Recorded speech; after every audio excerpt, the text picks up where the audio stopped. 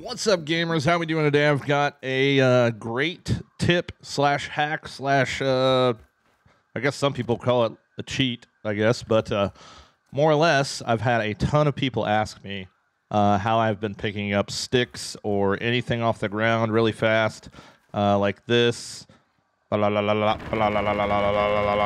So, yeah, this works with anything that requires like the E key or the G key on keyboard and mouse. Now, this is possible on controller, but I would imagine only possible if you have paddles. So more or less how I do it is, so here, let me show you.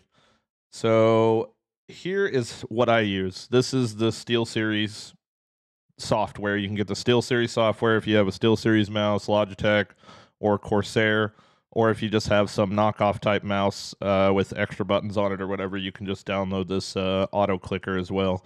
But I'll pull up my SteelSeries program here, and I will show you exactly more or less what it does. And I'm pretty sure it's universal for all the different programs. I don't have a Corsair or Logitech mouse, so I can't test it for you. But once this opens here, sorry, I should have had it open already. We will go into the actual mouse settings itself. And more or less what I did was I have these button 4 and button 5, which on my mouse are these two little black side buttons there. And more or less all you're telling your mouse to do is to repeatedly press the E key or to repeatedly press the G key. So you can click on the E here. I did the keyboard buttons drop down as well, selected the E key, and you can trigger it to play it once, play it many times, repeat while pressed, toggle auto repeat, or toggle hold. So mine's on repeat while pressed, which allows me to, you know, come over here and say I want to build something. I got all these pallets here, and literally we just hold down the button. It's a whole lot better than quick build, you know, like if you're wanting to hold down to quick build or whatever.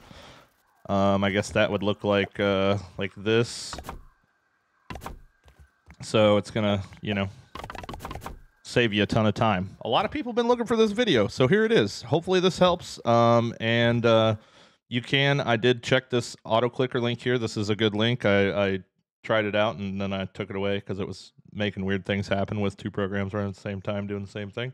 But this, I'm going to leave all these links for SteelSeries, Logitech, and Corsair and auto clicker in the description. I'm sorry if you have another name brand mouse that I don't have in this list. Then I'm sure you can figure it out.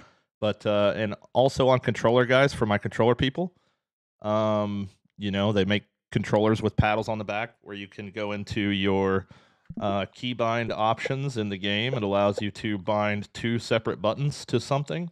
And what you're going to want to do is, I believe it is, hold on, let me get the correct name here.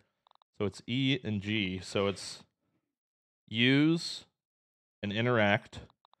You could do like D-pad left and right, maybe. I don't know what the D-pad does, but it's probably something useless.